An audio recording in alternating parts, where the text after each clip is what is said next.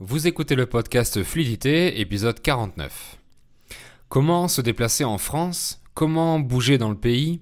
C'est le sujet de cet épisode, alors restez à l'écoute. Salut, je m'appelle Fabien, je suis français, polyglotte et professeur de français. Vous êtes sur le podcast qui vous parle de culture, d'histoire ou de géographie française, d'astuces d'apprentissage et bien plus encore, dans un français naturel et facile. Bienvenue dans le podcast Fluidité. Bonjour et bienvenue dans ce 49e épisode.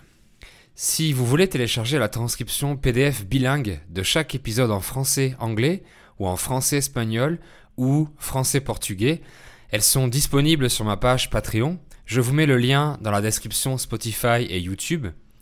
Vous aurez des bonus comme des explications supplémentaires de grammaire ou du vocabulaire, des synonymes, des liens, etc. Vous aurez aussi la version apprenant de chaque épisode sans le générique, ni les annonces, ni les publicités.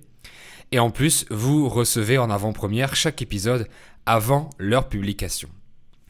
Cette semaine, on va voir ensemble comment on peut faire pour se déplacer en France, comment aller d'un point A à un point B, comment bouger dans le pays, quelles sont les options qui sont disponibles et quels sont les avantages et les inconvénients pour chacune d'entre elles. Alors c'est parti! La France est le 3e pays le plus grand d'Europe. Le plus grand est la Russie et le 2e plus grand est l'Ukraine. La France est en forme hexagonale, donc un polygone qui a 6 côtés. 1, 2, 3, 4, 5, 6. D'ailleurs, c'est le surnom du pays, l'hexagone. Le pays s'étend du nord au sud sur 1000 km environ.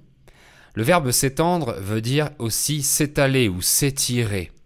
Donc il fait 1000 km depuis le nord, près de l'Angleterre, et le sud, près de l'Espagne. Le pays fait aussi 1000 km d'est en ouest, donc depuis la frontière avec l'Allemagne jusqu'à la côte atlantique à l'ouest. Donc en gros, le pays fait 1000 km sur 1000. En France, on a plusieurs moyens de transport et on va les énumérer et en parler en détail. Donc on dit un moyen pour un synonyme de méthode. Un Français peut dire « il n'y a pas moyen » pour dire qu'il n'arrive pas à faire, qu'il ne peut pas faire quelque chose. Il n'y a pas de solution. J'arrive pas à ouvrir cette boîte, il n'y a pas moyen. Le moyen de transport préféré des Français est la voiture, bien sûr.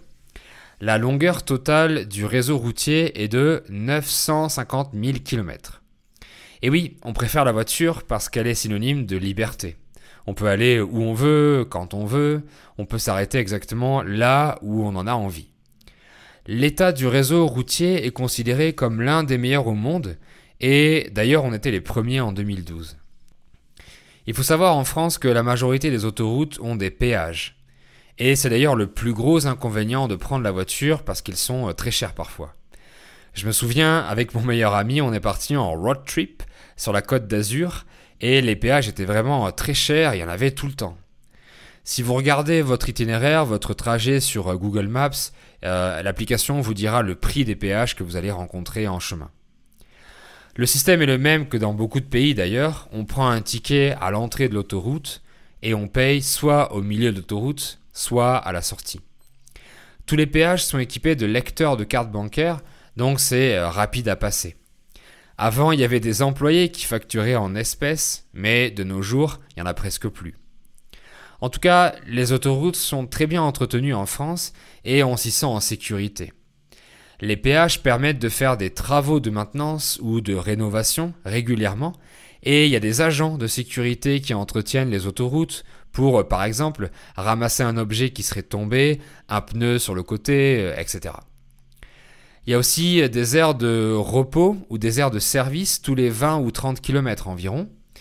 Ce sont des zones sur le côté de l'autoroute où vous avez des services comme des tables de pique-nique, des toilettes gratuites avec des tables à langer, des restaurants rapides et bien sûr des stations-service pour faire le plein d'essence.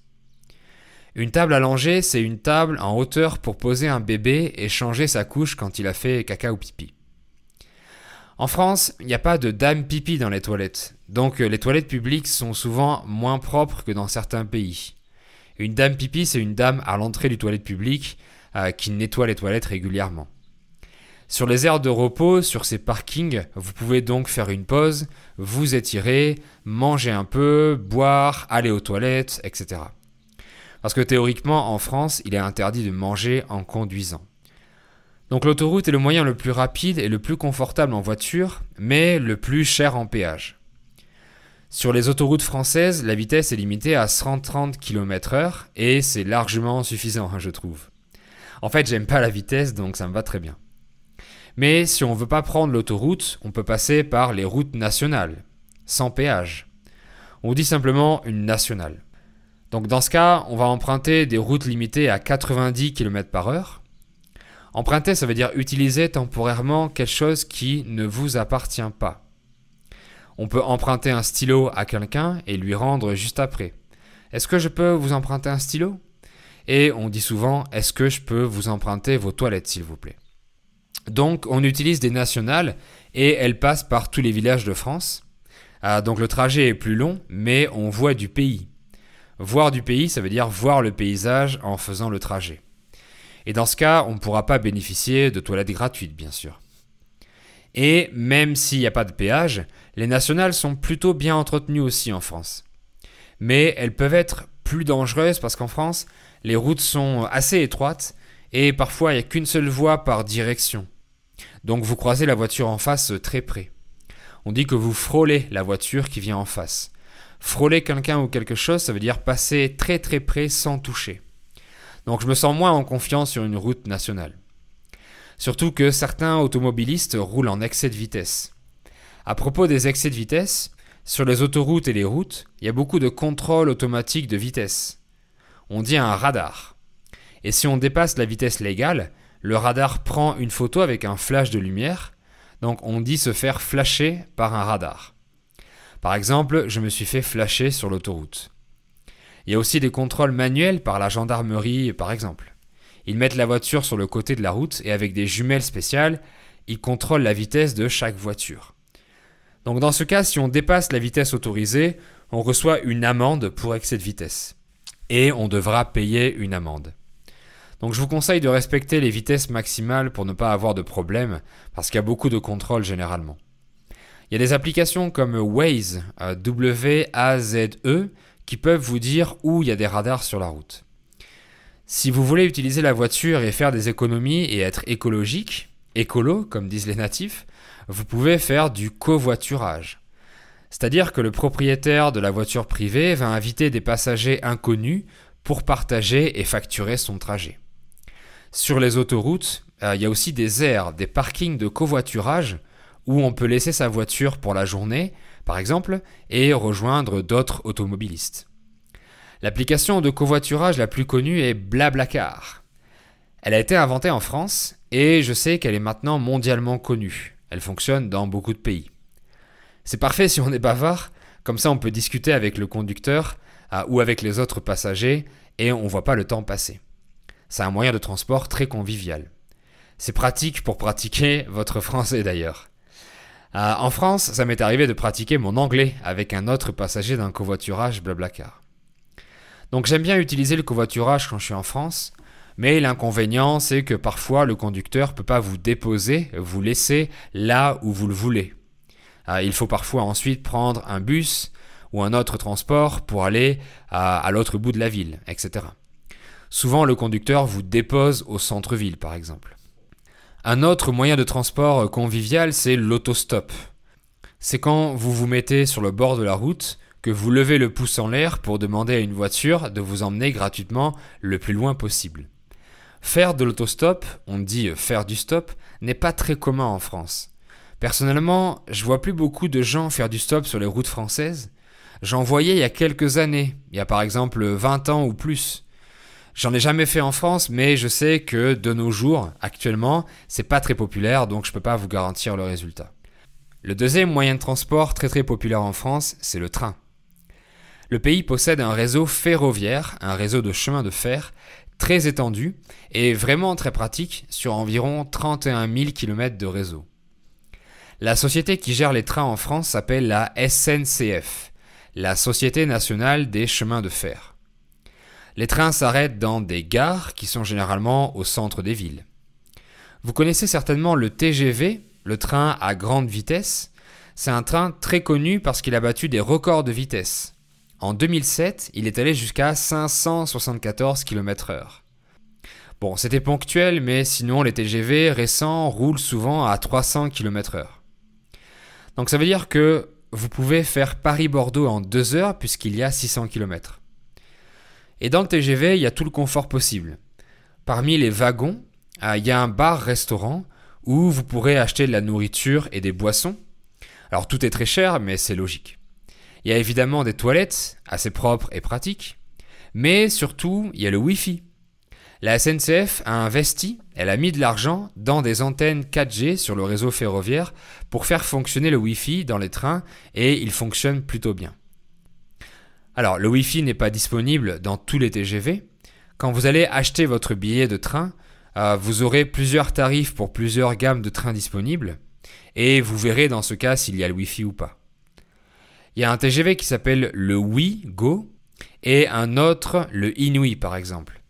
Inouï, c'est un adjectif français qui veut dire incroyable. Donc, c'est aussi la marque de ce type de train. La marque appartient à la SNCF, donc c'est une sous-marque. Donc, dans certains trains, vous pouvez manger au bar et travailler en même temps sur votre ordinateur portable en étant connecté à Internet. Il y a évidemment des petites tablettes dépliantes pour poser son ordinateur ou ses affaires. Quand vous réservez le billet sur Internet, vous pouvez même choisir d'avoir un siège qui soit dans le sens de la marche, c'est-à-dire que vous serez face à la direction du train, contrairement à un siège qui serait dans le sens contraire de la marche, donc vous aurez l'impression de reculer et vous serez de dos. Donc soit en face, soit de dos à la direction du train. Je trouve que les billets de train sont très accessibles. Ça veut dire qu'ils ne sont pas très chers pour les services que vous aurez et la sécurité. Et surtout si vous achetez vos billets à l'avance avec de l'anticipation. Très souvent, plus vous achetez votre billet tôt, moins il sera cher. J'ai déjà payé Bordeaux-Paris pour 11 € par exemple. C'est un prix imbattable qu'on ne peut pas battre. Mais si on achète le billet la veille du départ, donc un jour avant, on va le payer plus cher. Et c'est pareil que pour les billets d'avion, généralement. En tout cas, vu que j'ai pas de voiture, je préfère me déplacer en train quand c'est possible. Quand je reviens en France, je prends un billet d'avion jusqu'à Paris, parce que c'est moins cher que jusqu'à Bordeaux, et ensuite je vais en TGV à Bordeaux.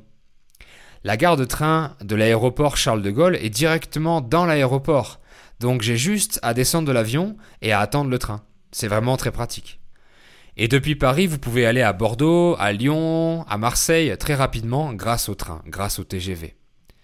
Ensuite, pour vous déplacer d'une ville à une autre, vous pourrez prendre un train régional. On les appelle les TER pour train express régional et ils sont aussi modernes et confortables. Mais il n'y a pas le Wi-Fi.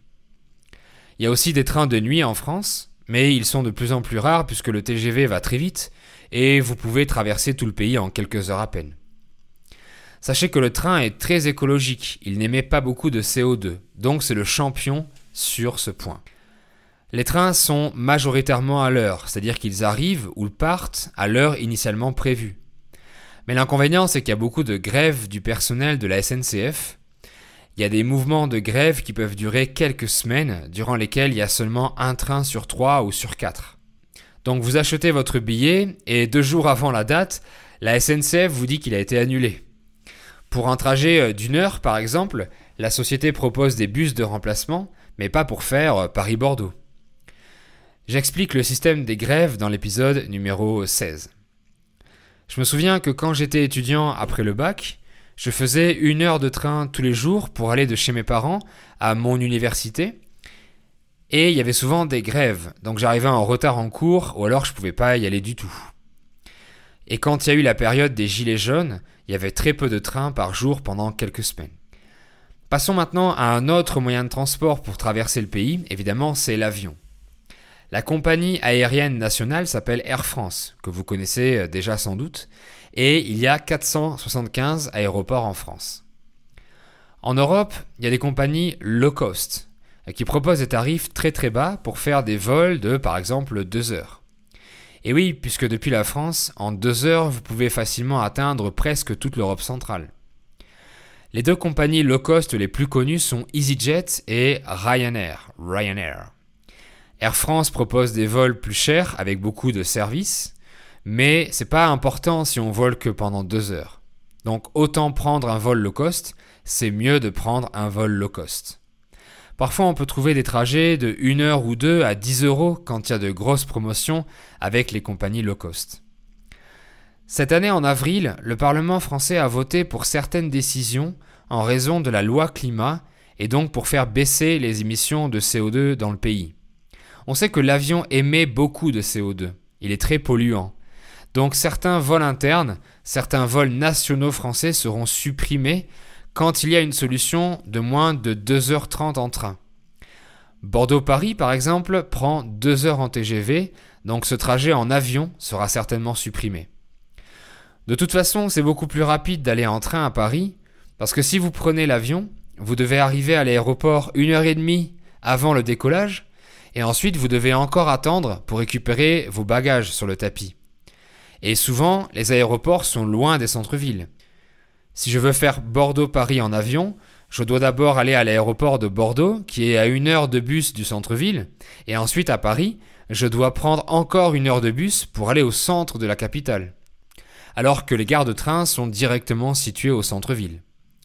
Donc en tout, le trajet peut me prendre 5 heures en avion, mais 2 heures en train. Ensuite, on a un autre moyen de transport qui est très agréable, c'est le bus. C'est un peu l'alternative au train pour ceux qui ont un plus petit budget et ceux qui n'ont pas de voiture. Depuis la loi Macron en 2015, dont j'ai parlé dans l'épisode 45 sur Macron, on peut voyager en bus partout en France. On peut aussi dire autobus ou car ou autocar. Dans le pays, il y a des gares routières qui sont généralement à côté des gares de train SNCF. C'est l'endroit où partent et arrivent les bus. Évidemment, voyager en bus prend plus de temps qu'en train, mais c'est plus économique, c'est moins cher. En français, le contraire de cher se dit théoriquement bon marché, mais c'est un adjectif qui est plus utilisé. Donc on dira pas cher ou éventuellement économique. Dans le bus, il y a des soutes à bagages où vous pourrez mettre vos valises, donc c'est plus pratique que enregistrer ces bagages en avion. Si vous voulez simplifier vos voyages en France et aussi en Europe d'ailleurs, il y a un comparateur de transport qui s'appelle Omio, O-M-I-O. C'est une application et une page internet. Elle vous compare le bus, le train, l'avion et le covoiturage et elle vous montre les prix et les horaires. Et ensuite, elle vous redirige vers le site correspondant par exemple. Donc, puisque maintenant, depuis début juin, les frontières sont à nouveau ouvertes en France, on peut entrer en France et sortir de France vers l'international, j'espère que vous pourrez bientôt à nouveau voyager en France. Alors bien sûr, j'ai pas parlé des moyens de transport à l'intérieur des villes, mais il y a le bus, le métro ou encore les tramways. Je voulais aujourd'hui vous expliquer comment se déplacer à travers le pays. Voilà, c'est ainsi que je termine cet épisode. Je vous remercie beaucoup d'avoir écouté et je vous dis à bientôt pour un nouvel épisode. Bye bye. ¿Eres hispanohablante, principiante o intermedio en francés? ¿Quieres conocer toda la gramática de forma conversacional para aprender a hablar con confianza? Te propongo una clase de muestra gratuita conmigo de mi programa Fluidité y te daré una estrategia completa para tu camino hacia tu fluidez. Te dejo el link en la descripción del episodio. Si tu veux pratiquer ton expression orale en priorité avec un professionnel qui te corrige, qui te sort de ta zone de confort, je propose aussi des ateliers de pratique de conversation avec des tuteurs ou tutrices natifs. Le lien est dans la description et la session d'essai est 100% remboursée. Les conditions sont disponibles sur la page internet. À bientôt!